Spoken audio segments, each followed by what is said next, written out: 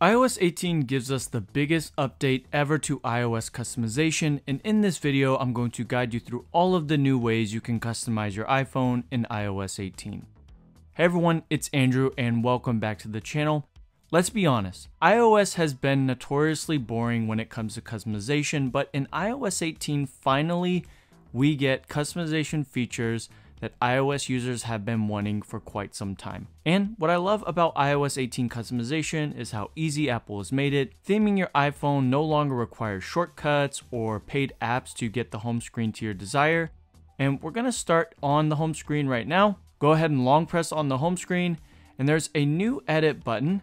And when you select it, you get two options: add widget and customization. And as far as it goes for widgets, there are some new home screen widgets. There's new widgets for health, overnight vitals, weekly vitals, and cycle tracking. For Apple Fitness, there's a new training load widget.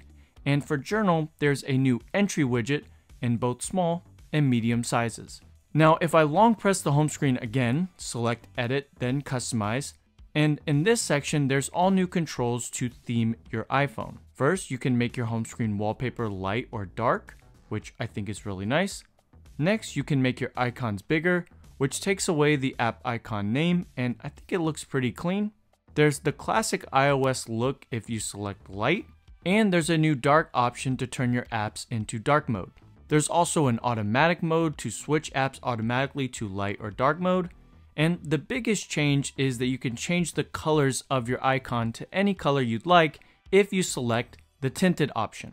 There's a color wheel to select the color, and an opacity wheel to determine the vibrancy of that color.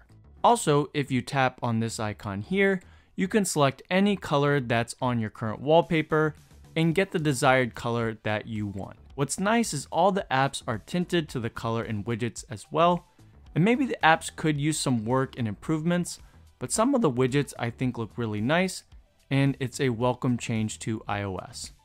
Back on the home screen, you can move your app icons wherever you'd like on the screen, which Apple finally did. They did it. It's 2024, but yay, they did it. You might have to play around with it a little bit to get your apps to the most aesthetically pleasing place, but it can be a lot of fun. Especially if you have wallpapers that you want to show the image on, I think it's a really neat thing that you can do and make your setup look even better. And lastly, if you long press on your home screen and you want to adjust the size of your widget without having to go into the widget section, you can shrink or expand the size of the widget. If you long press on an icon, you can also see that there's a size option of apps and widgets that you can select.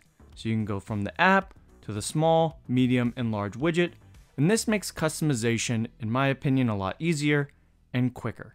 And those are the new ways you can customize your home screen in iOS 18.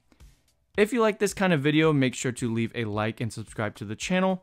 As always guys, thanks for watching, God bless, and I will see you on the next video.